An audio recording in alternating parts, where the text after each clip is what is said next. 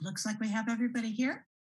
So I will go ahead and convene the open session of this April 7th meeting of the San Lorenzo Valley Water District Board of Directors. There are no actions to report from closed session. Would you like to take the roll, Holly, for open session? President Mayhood? Here. Vice President Ackerman? Here. Director False? Here. Director Smalley? Here. Okay, everybody's here. Are there any additions and deletions to the agenda? Staff has none. Okay. This is the time then for oral communications from members of the public on items within the purview of the district that are not on the agenda tonight. We've got quite a number of attendees, and Lawrence Ford has his hand up. So go ahead, Larry. Hi, this is Larry Ford, Belton.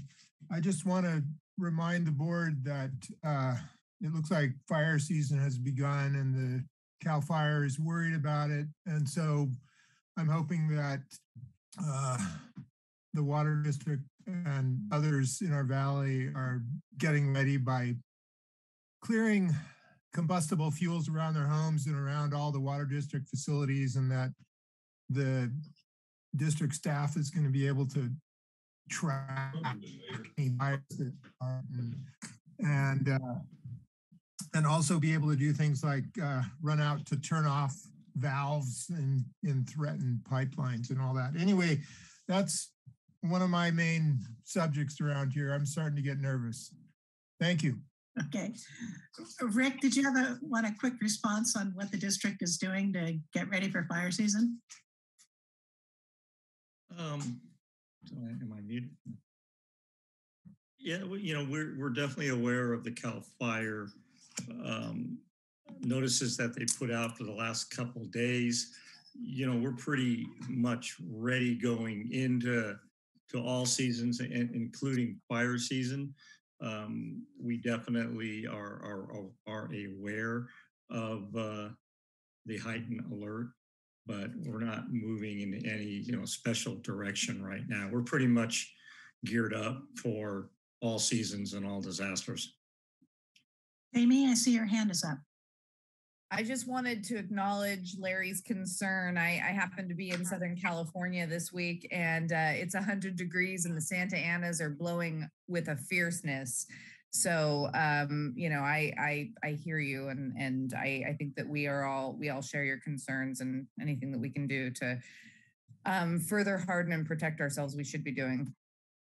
Bob? If I'm not mistaken, aren't we executing on grants that we received to clear vegetation from around higher priority district facilities? I know the tank across from my house got quite a clearing. It's pretty open now. Isn't that correct, Rick? Aren't we in the middle of that? Yeah, we started that some time ago, and we are continuing. And we've had also, we've applied for additional grants, and we do have some additional grants. And that's just ongoing preparedness.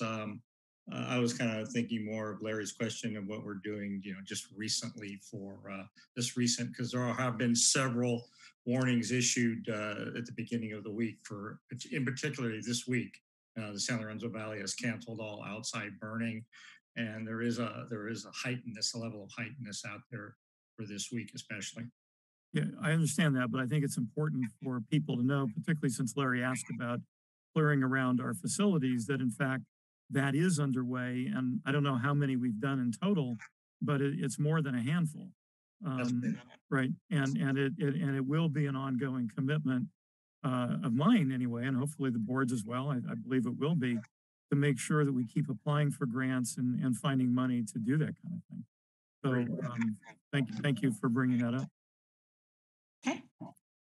Next is the president's report, which there's a Go ahead, Mark. I'm sorry, I didn't see your hand up. I see somebody else in the attendees who has their hand up now. Nicole?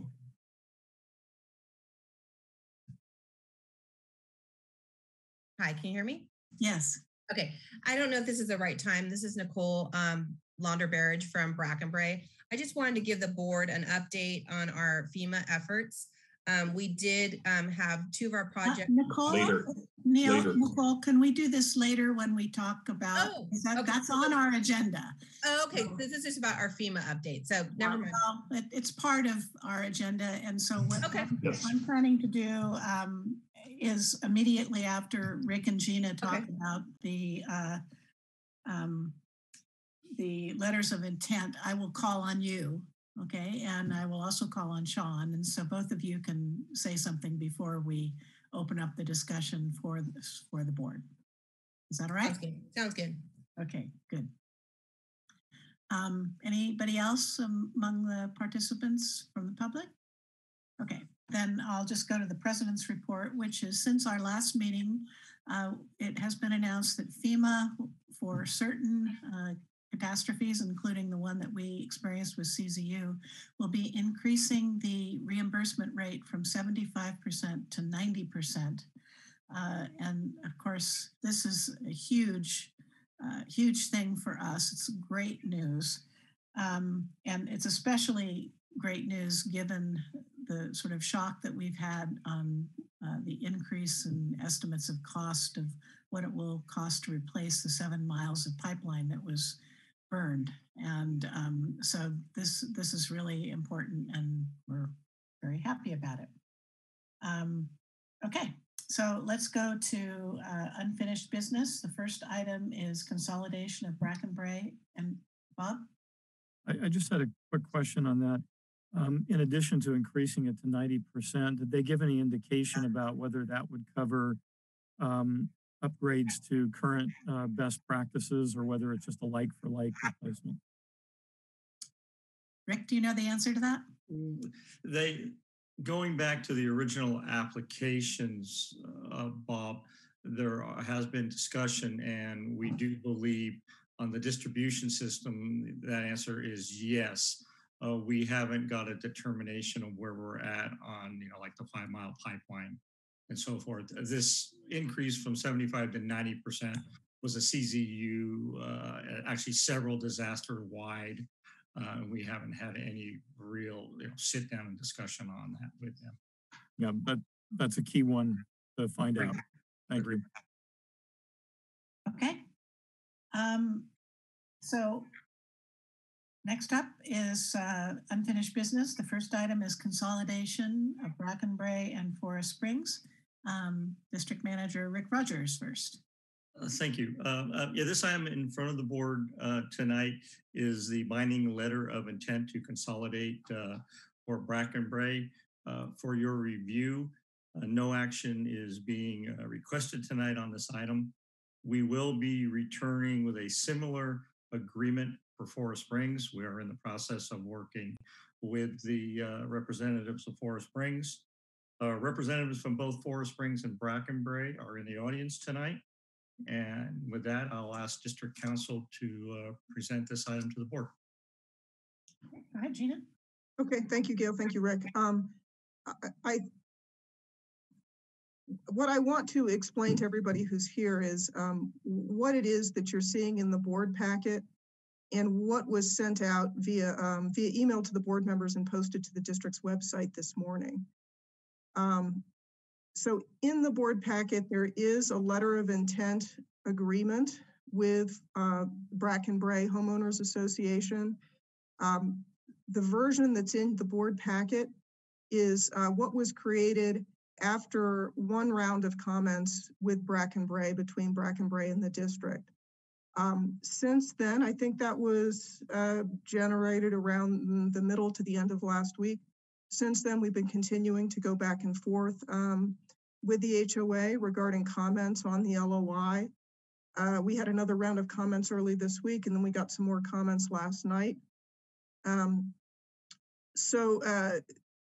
The board members all received this morning via email, and members of the public have the ability to access it from the district's website. There is a red line that shows the changes, all the changes that have been made to the version of the LOI that's in the packet. And it's got in particular some information bracketed and highlighted that came from the comments that we got last night that I think raises some issues related to how the district is going to assist with FEMA projects for Brackenbray that warrants a little more discussion before we can get final on that language. So if you see the brackets and the highlighting in the latest red line, that's the reason for it. And I guess I just want to note a couple of things as well. We sent a very similar initial draft of the LOI to Forest Springs. And as District Manager Rogers said, we're looking forward to working through whatever comments Forest Springs may have on that draft. And of course, these LOIs, while they are intended to be binding agreements, they are essentially preliminary agreements. They're almost like a binding term sheet that will help create the framework for a more complete consolidation agreement that will be coming in about 6 months. That'll have a lot more details about projects and connections and elements of the water system that would be transferred to the district in connection with the consolidation and those kinds of things. So there will be a more detailed agreement to come. These LOIs, they are a binding agreement, but they are intended to establish a framework. And like all agreements of this nature that the district enters into, it is conditional upon the results of environmental review of necessity, because the district can't commit to any particular course of action until an environmental review of the proposed consolidation is completed. Okay, thank you. That was a good explanation. I'll call on Nicole now from Brackenbray, and go ahead, and if you'd like to address this group. Okay, am I unmuted? Yes, you are unmuted. Okay. First off, our board of directors have met twice over this letter of intent, and most recently last night to approve the amended LOI with the red lines, and it was approved unanimously by our board. We have been actively working on this since we received it just under 2 weeks ago. We met with legal counsel, I believe it was in December. So we have tried really hard to get to an agreement to this working term agreement to get us starting to move forward. We are quite anxious to do so, since what I wanted to share during the public comments is that Brackenbray has made great progress with our FEMA. We were able to combine 2 of our permanent work projects together and to get them obligated, because they were over $1 million. They had to go to Congress for approval. We were able to secure, before the 90-10, just over $1 million. With the 90-10 cost adjustment, we're at 1.265 million. And that money is based off of rebuilding our current water system.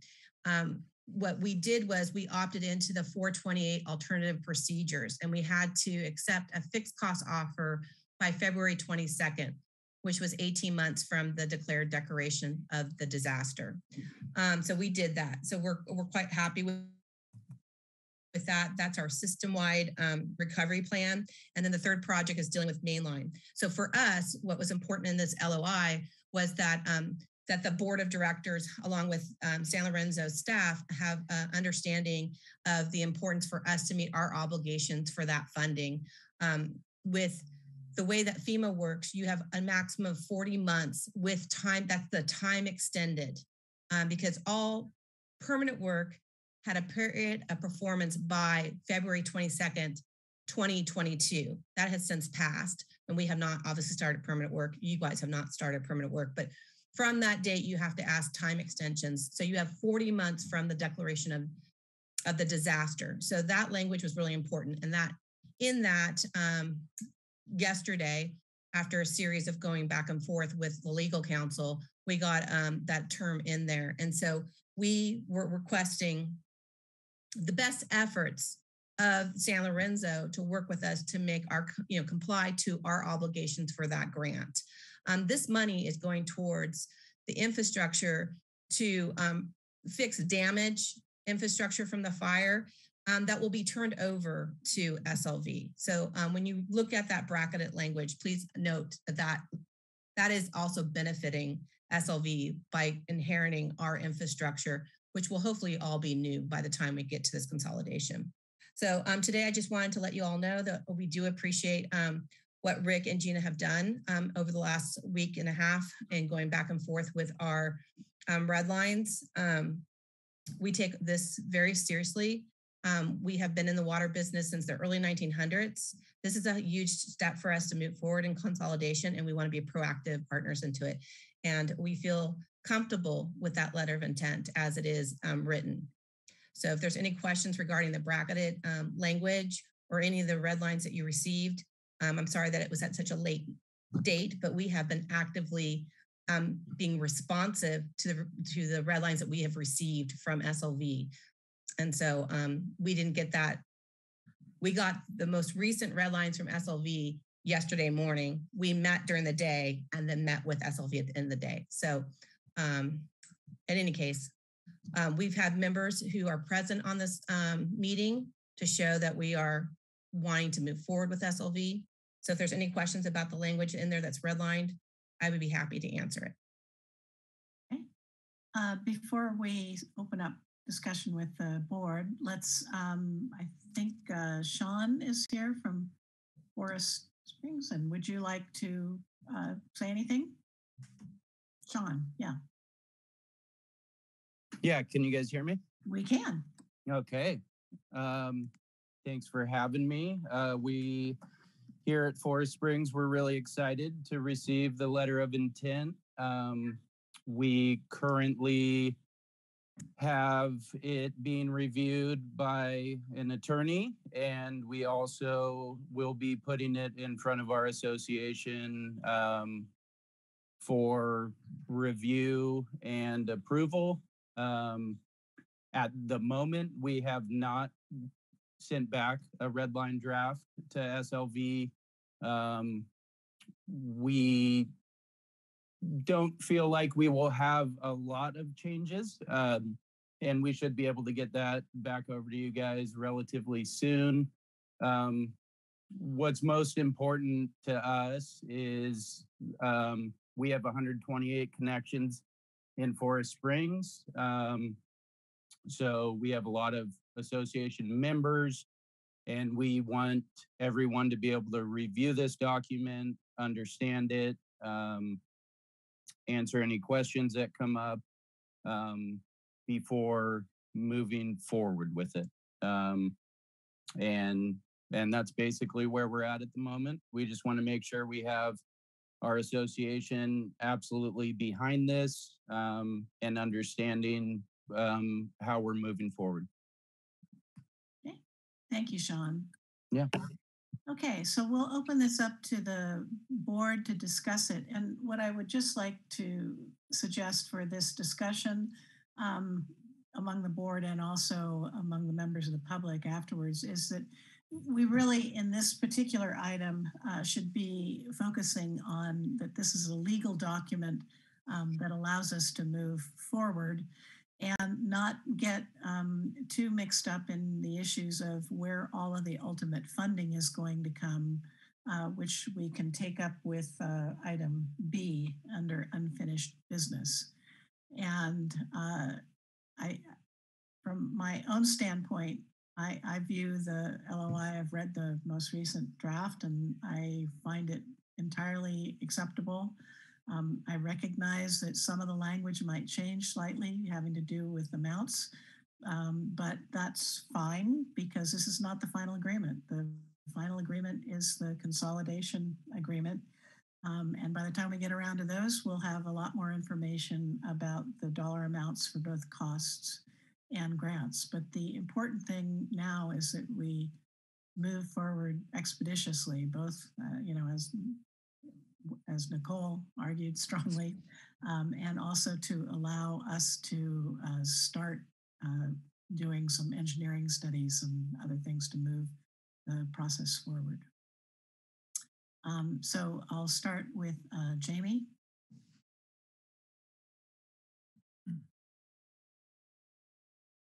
Did you have any comments or questions, Jamie? Yeah, thanks. Sorry. So I will admit I'm traveling right now, so I haven't had an opportunity to read through all the red lines.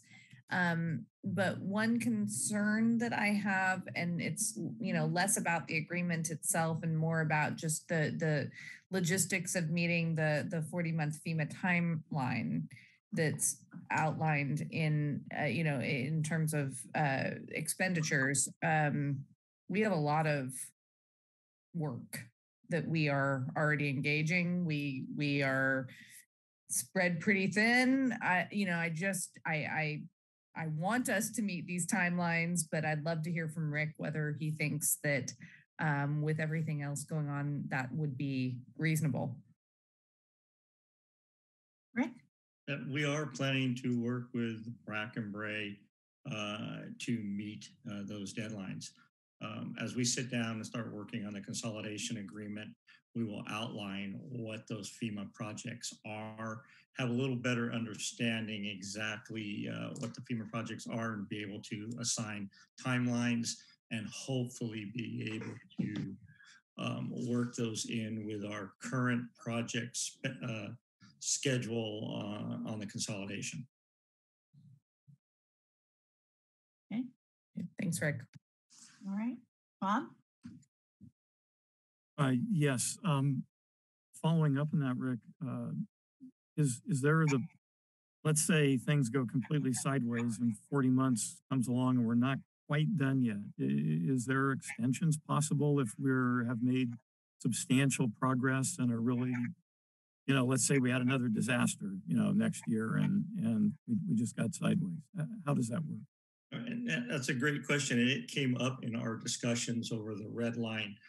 We believe so, but we don't have that in writing. So we must, consider the 40-month deadline as the time frame. SLV has been successful in extensions before. The key to FEMA is that you keep them in the loop. But right now, and given that Brackenbray is the lead agency, we're going to do everything we can to make that 40-month deadline. It's important. Yeah. Okay. I just know stuff happens sometimes, so I just hope it doesn't all get yanked. I very much want to see this proceed. I think it'd be a good thing for the community. I had a few questions on the agreement, and not too many, because I actually think this looks really, I did have a chance to go through the red lines and I thought it looked really good. There was one phrase in here that I wasn't sure I was clear about. And it was bolded, and it says that if the total costs exceed the amount of grant funding, the residents within the HOA will be expected to fund the difference. Is that a commitment that they will fund the difference?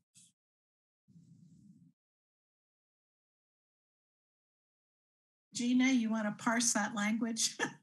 Because at some level, the be expected to is kind of introduces maybe some ambiguity. And one of the things that's been a consistent policy here, for me at least, is that the community, the SLV community today, does not incur additional costs as a result of this consolidation. Right, and thank you for that comment, Director Foltz. The bold language as written, in a way, is more of a disclaimer than an enforceable provision. It's letting the members of these two communities know that the district does expect that the difference is going to be funded from the local areas, and it provides the mechanism with which that will be done. It isn't, I think it's fair to say that the way it's written isn't really a contractual, a binding contractual provision, but I think it sets forth the intent that we may try to effectuate through, some more binding terms in the consolidation agreement.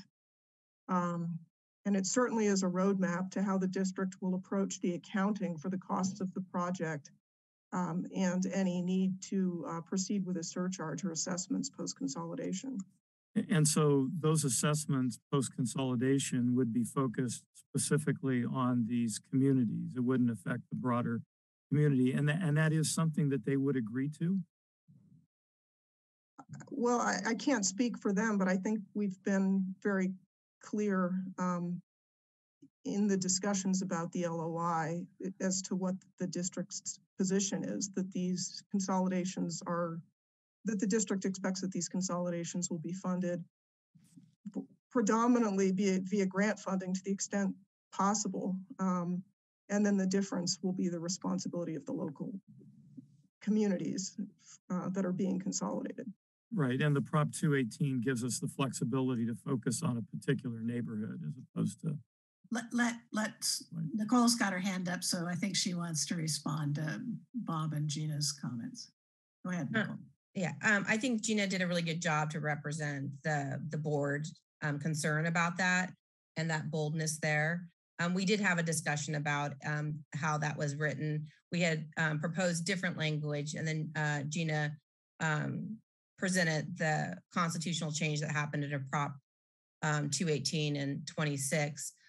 We, Brackenbury, do not, we will manage our costs, but we do not want to be responsible for any other costs. And that includes SLV customers that will benefit from this. So that you have customers who currently have undersized pipes that are like 2 diameter and 4. And so there is a sense of level of nervousness about this next topic on our next item on the agenda about the 2 million overage that Sandus has estimated. But so in the sense of the way that Gina presented it, we don't find this to be binding, that we will be obligated to that. That will be worked out through consolidation. But that's why it's very important for the FEMA money that we have received, because it would be a part of this consolidation, improving the infrastructure, that we don't lose that money. And so for us, it is important that the LOI move forward in order for the board to move forward with the other contracts so that the money can be released for Sandus to go ahead and begin that engineering study and begin to get a true understanding of what those costs look like. So we all understand what that looks like. And then how do we attain that?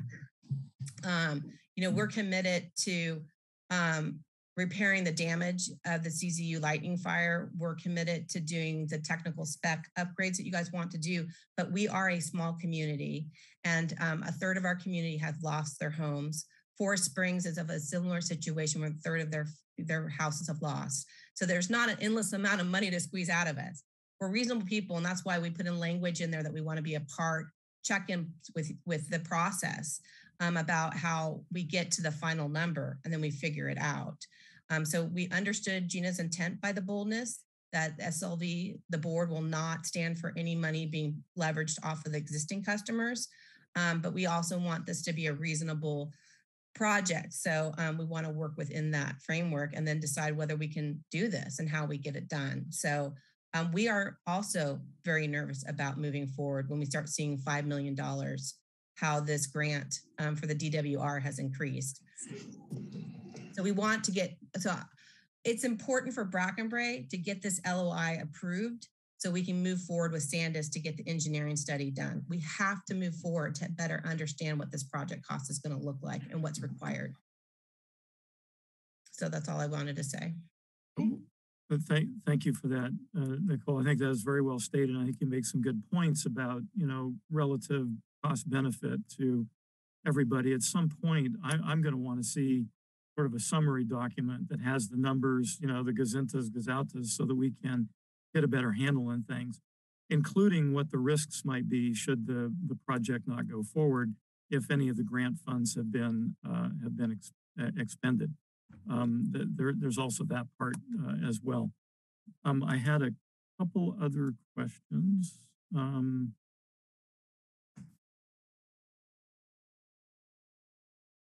On the insurance, did we have any minimums that we were saying that were required, or is it just whatever they have, basically? Yeah,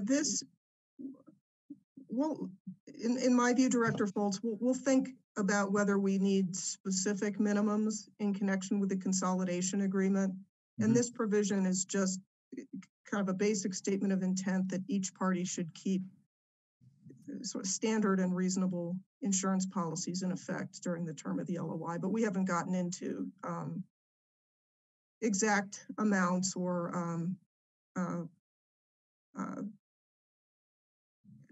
being designated as an assignee on each other's insurance policies and that kind of thing. But we may need to get into that for purposes of the consolidation agreement before construction starts to occur. Yeah, at some point, I would think. And then the last question I had to do with sort of operational expenses. It wasn't clear to me in the LOI, and maybe I just missed it, whether or not, for example, payments to Big Basin Water would be covered by the HOA versus the San Lorenzo Valley Water District as part of this consolidation. I think it was implied that it was with the HOA, but I wasn't clear about it. Well, this LOI isn't providing for the district to take on any obligations with respect to meeting the HOA's obligations to Big Basin or any other contractual obligations at this time until any contracts may get assigned to the district at the closing of the consolidation agreement, but certainly not in the interim. The district wouldn't be assuming any responsibility for the HOA's payment obligations to Big Basin. My question, I think, had to do around the assumption of liabilities by SLVWD in the indemnity section. I think the new section 8. And so by closing, we're talking about the final consolidation agreement. At that point, does the district take on all of the liabilities, including any Big Basin Water invoices? Well, that is an area, the liabilities that are disclosed to the district, the LOI provides for the district to take on the liabilities that are disclosed to it and determined to be part of the water system that's transferring to the district. Those will have to be itemized in the schedules to the consolidation agreement. I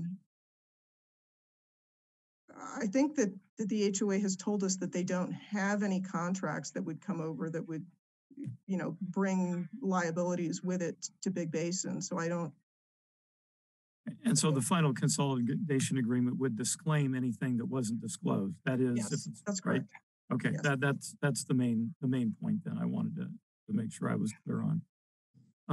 Okay, I really think now we're not talking about taking action tonight. Is that correct? We're not voting on it tonight. That's correct. When would we vote? When would we vote on this? Would it be when Forest Springs is complete as well? Well, we're hoping to get a red line from Forest Springs in the next week. And given that it doesn't appear that there will be a great amount of changes tonight to the LOI. So I will discuss with board chair about possibly coming back with requesting a special meeting and possibly maybe and address more of this in the next item about grant funding. Yeah, I definitely want to, if a special meeting is needed to move this along faster, I would be open to it myself.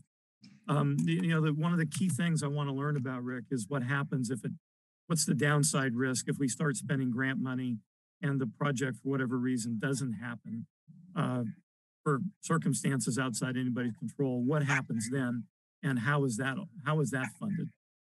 I have some answers in the next item. Sounds good. Thank you. Mark? Yes. For those that have not reviewed both the red line and the original letter of intent, I do want to express, I reviewed both in detail, and I feel that the amount of red lines that we received from Bracken Bray are very limited and I think reasonable.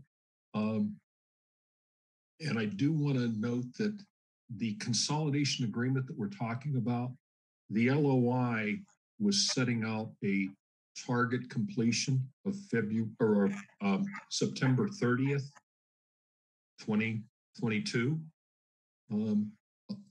I would expect that a lot of the questions that we're asking, in particular about funding amounts and as to how much we anticipate Sanus is going to be, that we'll have a lot more of that information, and we'll have more definitive information at that point from the Department of Water Resources. So I'm viewing this letter of intent as we agree to work together for now. We agree that we're going to develop this consolidation agreement. And a lot of the details are going to be defined in that consolidation agreement. So am I correct in that, Gina? I think that's well said, Mark. Okay. Yeah. Okay. Thank you. That's all the, I don't have any further questions on that item. I'm good with it.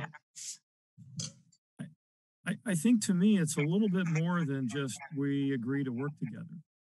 To me, this is really, it's like a commitment here. We're getting engaged to get married here. I mean, this is a little bit more than just a regular LOI. And so I'm taking this in that vein, that it is that serious and that we are that close to actually doing something to consolidate Forest Springs and Brackenbury. Okay.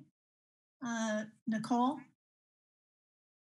I'll just save my comments for this next item. I think everything's fine. Are there, I'll cycle back. Jamie, is there anything else you'd like to comment on this particular one before I go out to the public? No, thank you. Okay. So let me go out to members of the public to see if there's any questions or comments. Larry.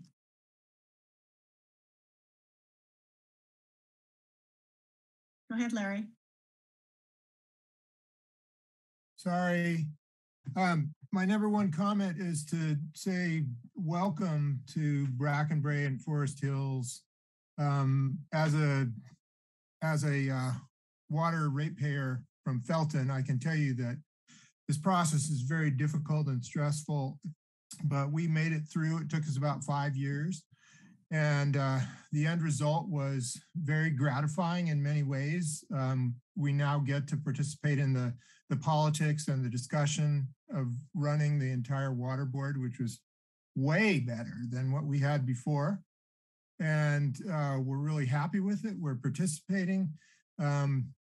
We did have to take on a very significant bond. It was for $10 million.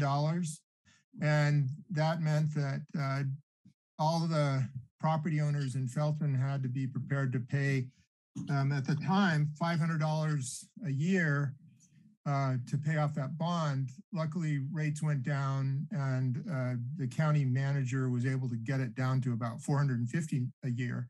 Anyway, we're paying for it. It's part of the property tax bill. It's not so bad. So I hope you guys can work all that out. And I also want to just invite you at this point to get involved in the board and the committees and to participate. So that's it. Thank you. Thank you, Larry. Any other comments from members of the public? Okay, hearing none, seeing none. We don't have any action on this. Bob, did you want to make one final comment on this before we go on to the next one? Yeah, Larry's comment sort of prompted me to ask something. Rick, when the construction is done in these areas, is this being done under prevailing wage provisions? Definitely. Thank you. Okay. All right. So next we have an item that Mark Smalley brought to the agenda, which is California Department of Water Resources grant for the consolidation of Forest Springs and Brackenbury. Mark, take it away. Okay, thanks, Gil. I've been the board representative involved in discussions that the district has had with Department of Water Resources. Rick has kept me copied on email exchanges and other information that we've had at this point.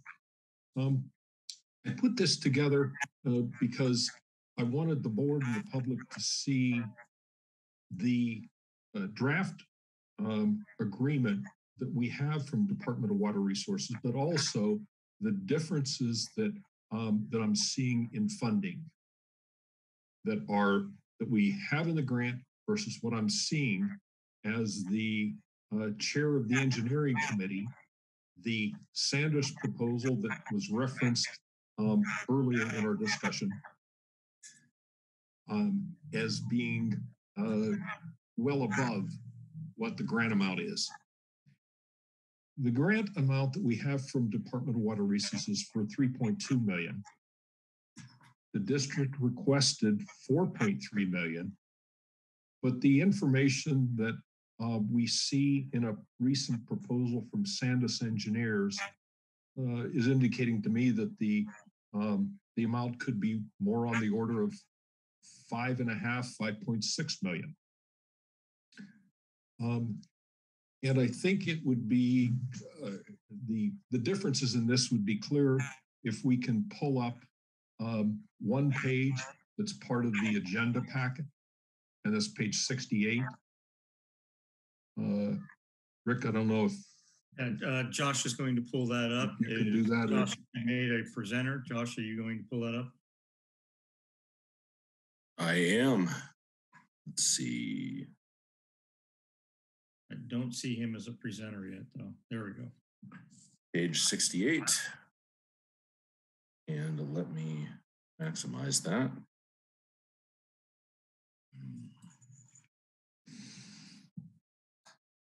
Okay. With this, we can see the difference in design. We had requested 200,000. Sandus came back with a cost of 343. The district had solicited bids from engineering firms. We received 5 bids. Sandus was the apparent low bidder for that, 143,000 more. In addition to that, we want to look at task 4B, the construction. As part of Sandus's proposal, they provided an engineer's estimate of the construction costs. It's a one-page document that they included in their proposal. It's a very detailed list of what they anticipate would be needed from a construction standpoint. And as you can see, it's significantly more than the 2.7 million that was granted by DWR. Hence the difference between these two costs. The other difference that I wanted to highlight for discussion was the schedule that we submitted versus what we're going to be able to do. And that's on page 50. If we could pull that up. On your screen now.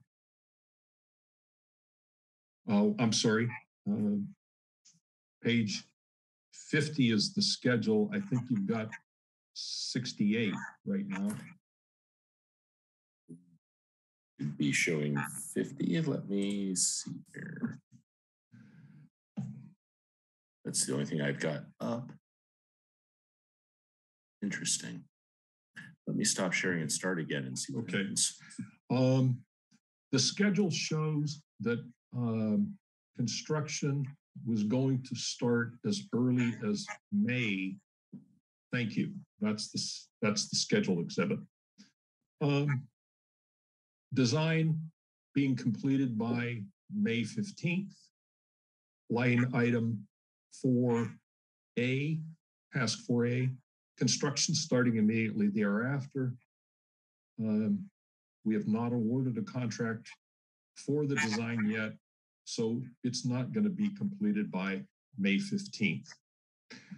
Between these two differences for what I was seeing in the grant amount versus what we're anticipating construction-wise and the schedule aspects, it was my recommendation that we request the district manager, Rick Rogers, to go back to DWR and discuss these in the expectation that we would be able to expand the grant amount and better clarify schedule aspects.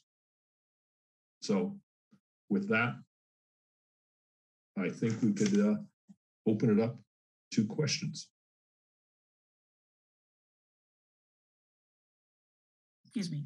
Rick, why don't you go ahead and respond? Yeah, I want to appreciate Director Smalley supporting moving this forward. In anticipation to tonight's agenda item, I did write the State Water Board or the DWR, Department of Water Resources, earlier in the week, pretty much outlining Director Smalley's concerns. I put in a request for additional funds and request for extended deadlines. The funding agreement has not been approved, so we still have a considerable amount of discussion time with the state. The state turned around and called me. We had an hour discussion this morning on that memo to them, and we discussed the project in depth. I don't want to get into great detail of our discussions and our results of the discussions. I'll just say that we most likely can get additional funds. Extending the deadline will not be a problem. We talked about if for reasons we didn't finish the project, the same types of questions that Director Foltz has. I'm not in a position until I confirm those in writing with the state and get an answer back that they agree to our discussion to bring that forward to the board. I will be able to bring this to the board when we bring back the final agreements on the final red line agreements. I would ask if Director Smalley doesn't have any objections that no action be taken by the board tonight, as I already have written and made a request, and we are in the process of putting that now in writing, and we'll submit that to the board at the same time we bring back the agreements to the board. Okay. Well, since you're already acting on what I was going to ask you to do, I'll withdraw the motion. Okay. Are there any questions, comments from members of the board? Bob? I do want to, I'm glad to see that the DWR might be willing to reconsider some of what I viewed as a very lowball estimate on construction in the original grant that was given. It's not that I want to be ungrateful about getting grant money, because, you know, it is money that sort of everybody contributes to, which is a great thing. It's like self-insuring. But, you know, those construction costs they came back with originally looked like they came from the Modoc Plateau, where, you know, things cost a lot less than they do here in the sort of greater Bay Area. So I'm hopeful that they'll give this serious consideration. I might also encourage us, given that construction may not start immediately, that maybe we ask for even a little bit more, because construction costs seem to go up, with that one exception on Quail Hollow is maybe a unicorn.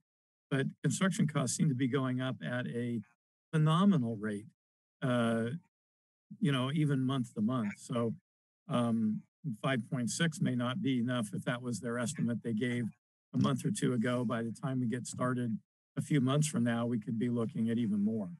So yeah, this is a real problem. And DWR wants to see this project go through. This project is important to them as well as it is important to us. They realize the condition, the drought condition and the CZU fire condition that these two small districts have gone through. And I get the impression that, you know, they will work with the district and responding very quickly, as quickly as possible for them. And hopefully I will have most of your answers and Nicole's answers within the next week when if we come back to you. Oh, that's great. I know they don't want to write a blank check, and I'm not asking for that, but that's been made clear. Yeah, but I wouldn't expect them to do that, nor do I ask them to do that. But reasonableness has got to prevail here if we're going to get this done. Mark? Yes, to clarify one point that Bob was making, cost escalations. Sandus's engineering and cost estimate does include an escalation factor, which accounts for the fact that they're estimating it now, but you're not doing the work now. You're doing the work as much as a year later based on their escalation factor. So it can be, well, it can be debated if it's enough. We don't know that, but at least they've accounted for an escalation factor. I understand that. We had the same escalation with Lompico, and what, I understand. Anyway. Right. Yeah. Okay. Jamie, did you have anything you wanted to add? No, I think I'm willing to hold off on any comments until we are ready to bring this back for a motion after, fuller discussion. So. Yeah. Okay. Any other comments by members of the board or Rick before I go out to the public? Just one quick comment. Dr. Ford made a comment that it took 5 years for Felton to consolidate a whole different animal. This will go much quicker. I don't want to give Nicole heart failure. We will do whatever we can to make our deadline and be done with our construction projects as stated in the LOI. Yes, please. Mark? Yes, I do have 2 questions related to the DWR funding agreement. On page 20, where they address invoices, they make references to timesheets as though they expect us to allocate time to specific projects. Is district staff able, prepared to do that, Rick?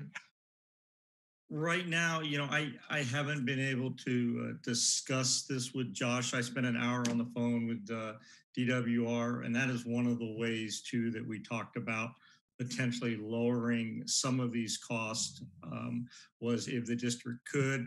If we get an in-house inspector, yes, I would say we could, but otherwise we really don't have the bandwidth. I'm not expecting that. What I'm asking, for the time that any of the staff spend on the project, do we have the ability to essentially job cost or allocate 10 hours this week to a specific project? Yes. Okay. We go by the hour or by the 15-minute increment. Right. Okay. Good. That's correct. Glad to hear that.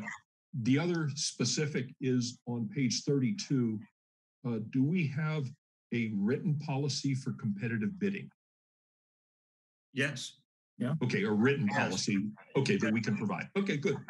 And most likely, I'll double check. But as council points out, DWR may have their own requirements as well, and I will double check with that. They'll have one that they'll give us if we don't have them. We do have a. I'd rather have ours and be able to provide it to them. Okay, good. Okay, those are the only questions that I have on the DWR agreement for now. Good. Bob? We did a purchasing policy upgrade, I think a year ago or so, a year and a half ago. Long awaited, and it addressed all of that, which was really good work on the part of staff. Good. Okay. I'll go out to the public now. Nicole? Yeah, so 2 comments.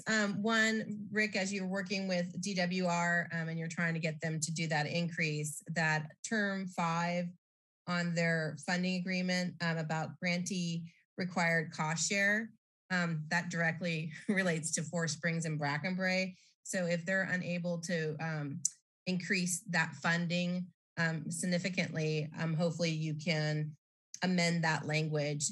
Or previously you had indicated that there was a verbal given by the DWR that they would cover over cost runs, and that's not how the contract reads now.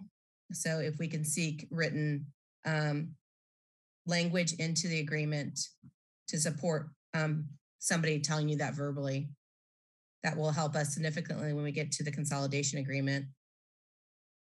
I understand. Yeah. It would be difficult with them because they made it clear. I don't want to take a lot of time. We'll talk when we talk again on the LOI. Yeah, no problem. And then the second is from different, I think from you and from emails that I've read, they've encouraged you to move forward in the process for this project basically encouraging you guys, the way I read it, and at least how I understood your comments, to go ahead and do engineering. And I understand the board's reluctant to do that without an agreement in place, that during these discussions with them, if the board is not comfortable with the agreement that comes back, maybe there could be some type of agreement, at least for the engineering part, to go forward so we can begin this process to have a better understanding of the dollars, to get some agreement that if the board took on the financial risk for the engineering services, that they would in fact be reimbursed for that portion. And I feel after when we bring back your LOI that will be covered, and I believe I would have enough information for the board to feel comfortable that the grant will cover engineering moving forward. Okay, and then the last comment, which I've shared with you, and I've actually told Sean this as well from Forest Springs, but for Brackenbray, it would be nice if for some reason, if something gets held up in this process, that the agreement would allow for some type of phasing. If for some reason, I look at it as 3 legs, but if we could get the 2 legs, your extension out to us and Brackenbray in place to work along what we have to do with FEMA, would be beneficial for all in regards to not losing the money that we have to do the infrastructure and construction. If for some reason the Forest Spring process, because of the number of people in their community required to participate in that vote, slows down the process. Because it's been 7 months since we started this discussion, and it concerns us at Brackenbray. All of our members have seen, every single member has seen this letter of intent, both in its initial red line and then what was presented to the board yesterday. We work very hard to keep our board informed, but it's a lot easier for us because we're much smaller and we can move quicker. That's all. Thank you. Bob? Yeah, Rick, and while you're working with the DWR, if they can maybe modify their clawback provisions a little bit to say not include engineering costs expended or what have you, I think that would also be helpful. I just don't want them to be coming back and grabbing money that it's hard dollar. It would be hard dollar out of anybody's pocket, be it SLVWD or Brackenbray, as long as we were operating in good faith trying to get this done. Agreed. Any other comments by members of the public? Nicole, did you want to say something else? Oh, no, sorry. Okay. Any other members of the public want to add anything? Okay, so there is no action item then. Basically, Rick will report back on his discussions with DWR, hopefully, and also we'll have the Forest Springs red line version certainly by the next board meeting, but potentially even if we have it all together, we would have a special meeting even sooner. But so quickly. Okay. With that, let's go on to our item of new business, which is a long service line agreement for the Clark property at APN 077-03225. Thank you, Chair Mayhood. I will ask the district engineer to present this item. Thank you, Rick. This is a fairly straightforward item. We are asking that the board review the memo and approve the attached resolution authorizing the district manager to execute a long service line agreement with Ian Clark at APN 077-03225. The applicant, Ian Clark, has applied for water service. They are within our jurisdictional boundaries. We have no problem providing service to them. The only issue is that their property is not contiguous with any of our mains, meaning that a long service line agreement is required. With that, I will take questions. Any questions from members of the board?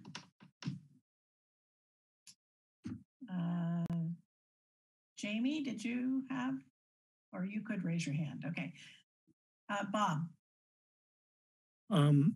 You know, we really like I like doing these long service line agreements because it gets additional customers into the district that maybe otherwise would not be able to. So I very much like to see these come through. I will say though that I am uncomfortable myself moving forward with this particular item, even though I would like to, because the contract was not attached to the agenda. And we have had in the past issues with the long service line agreement. The original one, when I first came on the board, restricted the rights of the of our customer to participate in design discussions going forward. There was also some ambiguity about the termination date and the like. And because of that, I'm not sure which agreement we have in front of us here. So just as a matter of personal policy, I need to see contracts if we're voting on them. So I'm personally reluctant to move forward. The rest of the board obviously can do so, but I find my oversight responsibilities not being able to be fulfilled when I can't see the agreement. And I don't think the board should be put in that kind of position. At least my personal opinions. I don't think that the board should be put in that position. Any other comments by members of the board? Mark? Yes. Rick, who pays for this 750 feet of line? The customer. Okay. And to Bob's earlier point, do we have the contract that we would, or the draft contract that we would be issuing to this property owner available? Normally, we would have it with the agenda item. We just didn't, if it's not there, it's not there. Okay. Normally, we would have that accompany the memo. No, okay. No, it's not there. What repercussions are there if you bring this back to us 2 weeks from now? I'd have to refer to Josh if this customer may be running out of water or it may not be. Josh, do you have a little update? I don't believe the customer is running out of water. No. Okay. Amy? Then we can bring it back. Yeah, I was just going to say that I would think that maybe this is something we could table to bring back when the contract is available, because I do tend to agree. Because of my work with San Jose Water, I did get certified as a rate adjuster, and this issue of contracts for long service main agreements, we should be looking at that as a board before we sign off on it. I tend to agree with Bob. Okay, then it sounds like we want to table this issue until the next board meeting when it will have the contract with it. Which brings us to the next item of new business, which is the California Low Income Household Water Assistance Program. And the district's finance manager will present this item to the board. Okay, good evening, everyone. It is recommended the board of directors review the information on the Low Income Household Water Assistance Program, which I will refer to as LEWAP, and approve the district to enter into the direct payment agreement. So the California Department of Community Services and Development has announced the guidelines for the federal LEWAP program.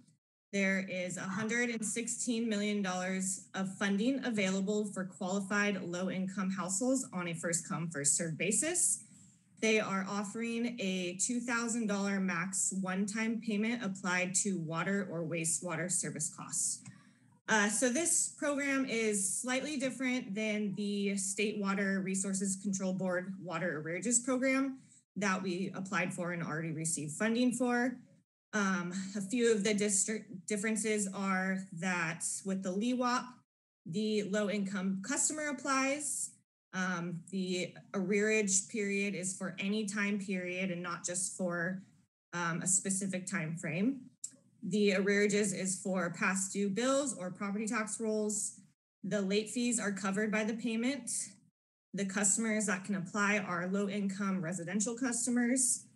And we are encouraged to offer payment plans to the customers that are receiving it, which we already do anyways. And the administrative costs are not covered. And so basically the implementation, how it would work is the district would enroll in the direct payment program. The draft agreement has been attached to the agenda item. This is a required step to receive funding and to allow our customers the opportunity to participate. Once we are enrolled and sign the agreement, the customer can begin applying in May and June of 2022. The local service providers will qualify the applicant and submit the application to CSDA. The LSPs, the local service providers, are comprised of a network of 41 nonprofit and local government agencies, and they basically handle all of the outreach to the customers. They assist in helping the customers apply for the program and verifying eligibility and identifying the benefit payment amount to CSDA. After the customer is qualified, the CSDA will process payment and the customer records and send those records to Horn. And Horn is the third party payment processor that is handling the direct pay to the district.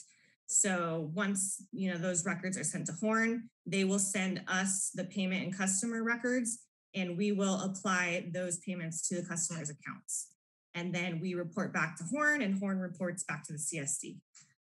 So within the agenda item, I attached the PDF presentation on the program, the draft direct pay agreement, and the LEWOP program guidelines. And I am open to taking questions. Okay. Jamie, we can start with you. I think that this is a really important step. I don't have any questions about it. I support it. I work for a nonprofit that continues to try to backfill and support resources for people who are still economically impacted as a result of the pandemic. And so finding ways to support people who need additional assistance right now is still, really critical as other opportunities to do that dry up. So I'm very much in support of this. Okay. Bob? Yes, I mean, I think this would be a really great thing. And I think we should do that. I did have some questions about a couple of items, Kendra, that were in your presentation. How do the agencies identify who the customers might be that could benefit from this? Do we provide them with that information? No, so they reach out to all the low income members. And I believe, let me check the guidelines. The low income households are considered 60% state medium income based on the gross income, or current recipient of CalFresh, CalWorks, or the LAHEAP program. So they will reach out to the customer based on that. They will also provide us with like advertising information that we can post, on our website and stuff like that. So we get the message out to, customers that do qualify for that. And on our social media and that kind of thing. Yeah. So, yeah. Yep. Okay, so we're I mean, the main thing is we're not providing any information to those agencies ourselves about who the customers are. Okay, good. No. How much administrative time per customer do we think this is going to take? Because regrettably, those costs don't sound like they're being covered. So what is our cost going to be on a per customer basis to process this? Yeah, so the one difference between this program and the water arrearages program that we already received funding for is this is a lot less administrative time because the customer is the one applying for, you know, the program, and once they're deemed eligible and we just receive the payment and apply it to the account. With the arrearages program, we had to, you know, figure out which customers were in arrearages. We had to send all of the information over to the state. We had to waive all of the late fees on accounts. We had to return any payments. So it was a lot more cumbersome for that program. This one is basically just we received the payment, we apply it to the account, and then we just report back to CSD the accounts that were credited. I don't have a cost per customer. I could try to figure that out for you, but we also it sounds like it's de minimis time, a few minutes per customer. That's basically all that we need to know. Yeah, exactly. If it was, you know, a few hours or something, that might be different, but it sounds like it's minutes. So no big deal. Is this considered taxable income to the recipient? That I don't know. I can figure that out. I do know with the water arrearages, it was not, but I will double check on that. Yeah, but the water arrearages was a state program, right? Yeah. Yeah. Yeah, this is federal. Yeah, and hopefully it'll be the same thing, but I just want to make sure that if it is taxable, the customers are aware of that. If it's not, then that's great. Hopefully it's not. It would be more logical that it was not. Yeah. You may have some insight into that. I will find out for that. Yeah, and I don't want to get in the way of that question being answered. I just want to provide a public service disclaimer that we can't give anybody tax. No, right, of course. Of course, we can't, but somebody that's involved in helping customers need to make sure that, you know, that people aren't surprised when they receive a 1099 for, you know, at the end of the year. Okay, no, let's do it. Okay, Mark, did you have any comments? What do we estimate the number of ratepayers within the district's purview might qualify for this? Yeah, so this came up at the Budget and Finance Committee. We don't really know the number just because we don't know, you know, all of our customers' income information. Is it 10 or is it 500? Can I offer some help in that? Sure. So on the LIRA program, when it went through, the estimates that were made by the people that were advocating for the LIRA program based on the PG&E qualification was about 1,500. Right. I thought that might be a little bit high given the changing demographics in our community, but we are still not a wealthy area by any means. Right. So, and that was approximately what 15%, something like that. Yeah, I want to say one of the committee members I don't remember which one exactly, but looked up the percentage, and I think it was about 20% of our district was. So that's around 1,600 customers. So kind of in line with the PG&E. Okay. Yeah. All right. That answered my question. That's all I need. Okay. My other questions have been answered already from other board members asking. Thanks. Sorry, Mark. That's okay, Bob. You went first this time and you asked him. Thank you. I'll defer to you next time. No. So can I propose a motion here that we move that the district participate in the low-income household water assistance program and authorize the district to enter into a direct pay program agreement?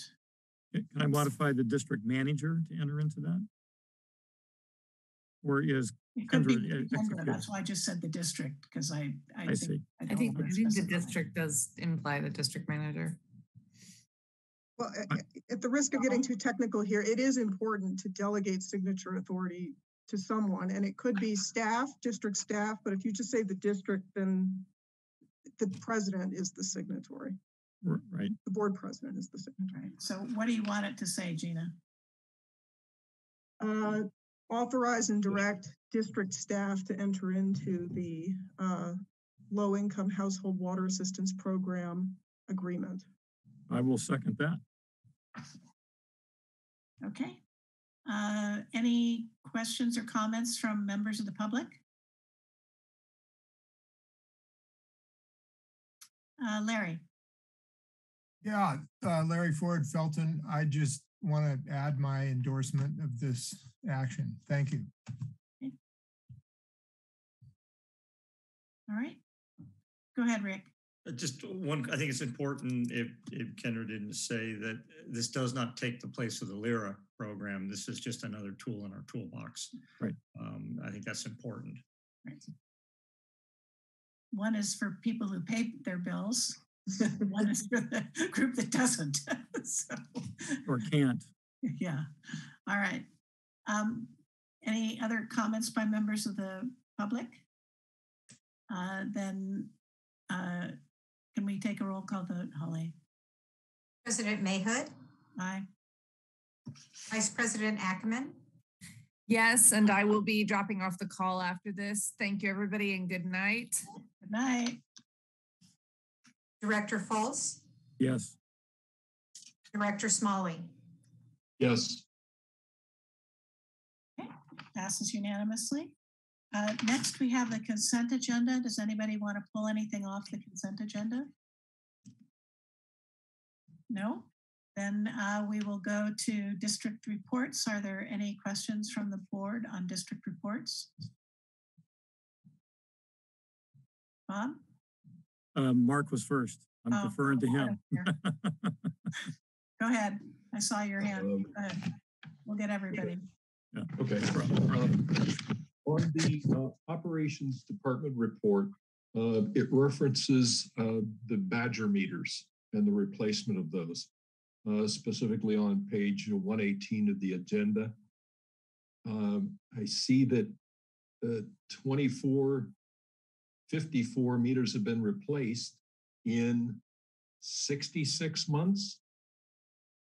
I calculate, leaving another almost a little more than 5,000 to replace at that rate. It's going to take us another 10 to 12 years to replace all of these.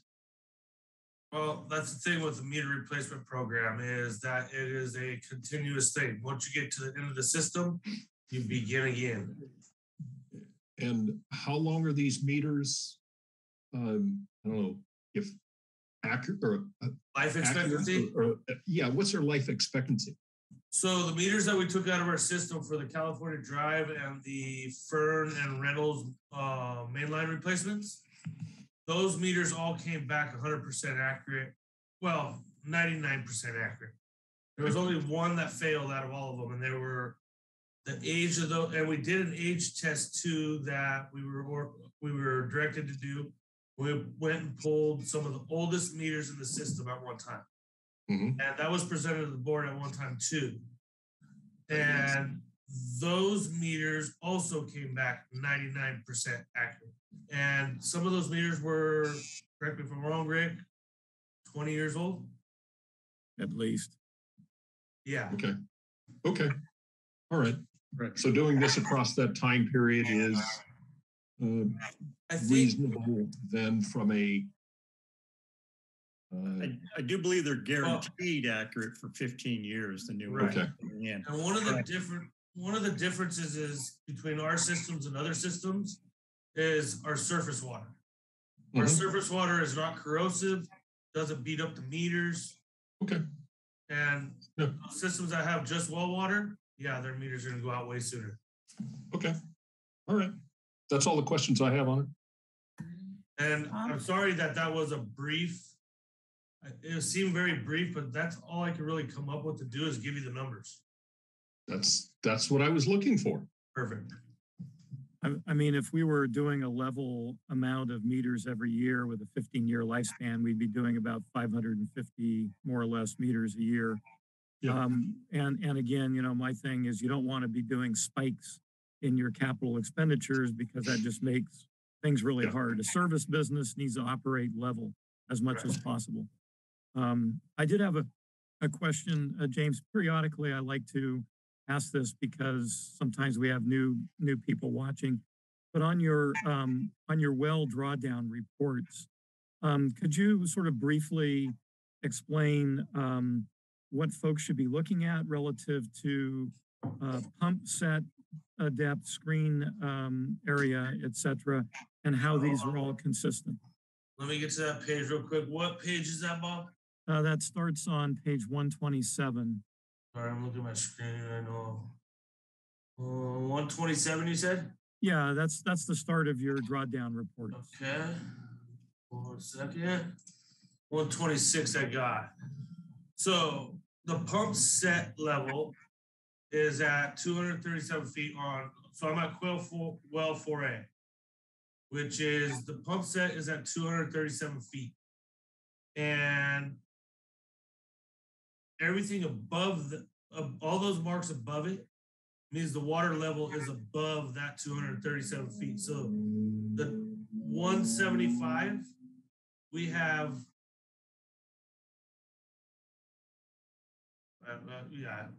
So 62 feet. We have 62 feet of water above the pump set. So let me sort of help here. As long as the water level stays above the pump set, we're good. Does it matter about the screen area? No, because the screen area, what that does is it just cascades water down to the pump. And then the pump goes, so the screen area is the casing, not the pipe that pumps the water out. The pipe that pumps the water out is inside the casing. The screen area is the casing, so it cascades water down to the pump. And then it pumps it up the actual pipe that goes up the middle of the casing. So basically on all these items, since we are above the pump set level, we're all safe at this point relative to a good operation of the pump. Yeah, we're doing pretty well in our well fields. And that's another thing, surface water saves us on that. We get to replenish our aquifer. And some of these readings that are on here, we have to mark them like on well 4A. That reading that's down at the pump set level is more than likely not a true reading because you can see where we're at everywhere. You know, we never get down that low. So something was array there, I would imagine, but we can't say that it wasn't the reading. Is there any? Go ahead. Yeah, are there any kind of new electronic features available to give you more accurate readings that we could be taking advantage of? Well, and we have advanced to those. I mean, those readings are back in 2012, 2013. We're always advancing. Okay. Great. Thank you. Oh, I wanted to get back to the Badger meter thing, Bob, on your 550 a year. And so we're planning to meet that again this year. So we should be at about 3,200 meters by the end of the year. We're making a big push through summertime, and that's the time when we want to change meters. Yeah, I know at one point in time we did we looked at sort of age of meters, quantity, that sort of thing, and sort of, I think this was about 3 years ago or so, where we were looking at, well, what would it take to catch up? And then once you catch up, just doing 500 a year, boom, boom, boom, every year forever, basically, or if they last longer than 15 years, whatever that new periodicity is. And I guess we'll find out in 10 or 15 years how good the Badger meters are with respect to their life. Sometimes the newer stuff, appliances don't last as long as they used to, and you never know about the new stuff, right? Well, the mechanics of the Badger meter, I can say, is advanced, and it's much better than the census, and the census lasted as long as they have. Well, that's good. Hopefully they'll last 20 or 25 years, and we can reduce the number of meters we replace every year after we understand that. That's great. Love that. No, I hear you on that. The big worry is going to be battery life, and that's what we hope that we get, the long battery life, because these are all the smart readout meters. And it seems that with census and especially the Felton meters, Neptune, battery life was half of what it was rated at. Right, and our battery life on the Badgers right now is 10 years. So we will have to change endpoints before we have to change meters. Okay, I do have a question from the public. Cynthia?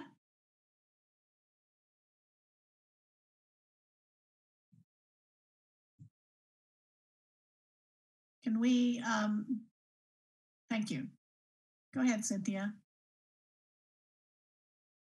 Thank you. I just wanted to point out that the Badger meters make it possible for the customers to use the ion water feature. Isn't that true? So there is an incentive to speed up the installation of the Badger meters so that customers have more control over their own water usage.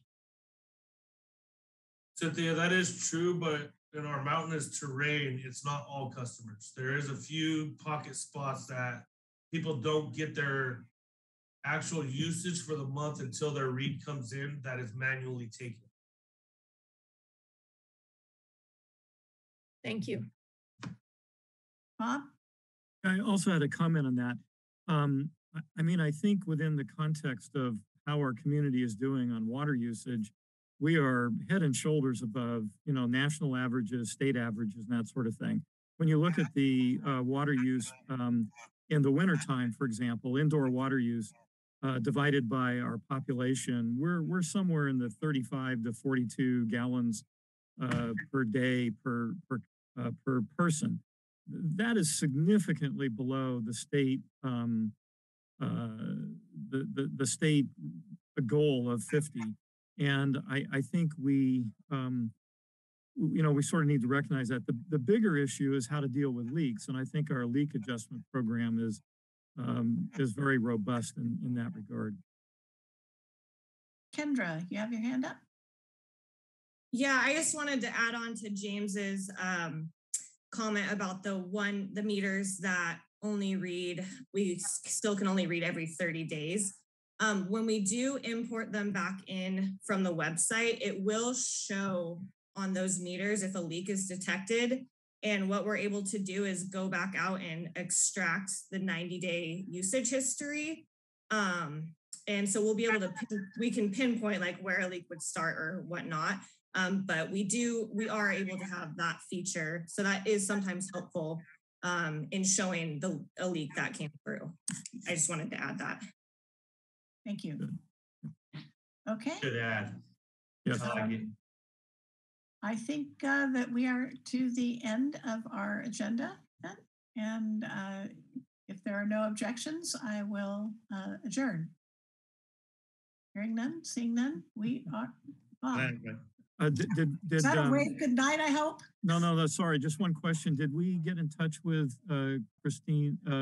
Yes. I think Christina Wise wanted to talk with Rick. We're good there?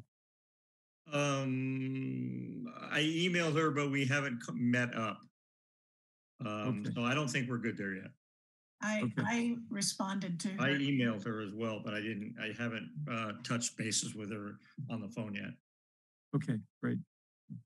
Thank you. I emailed her and gave her some thoughts, but she never got back to me. Okay.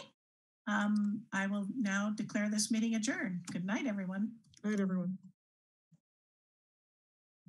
Cedric, that is a